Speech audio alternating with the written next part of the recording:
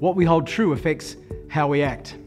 Now, what we also know that in the last 15 or 20 years, we've learned more about how the brain dictates what we do than we've ever learned in the previous eons of time.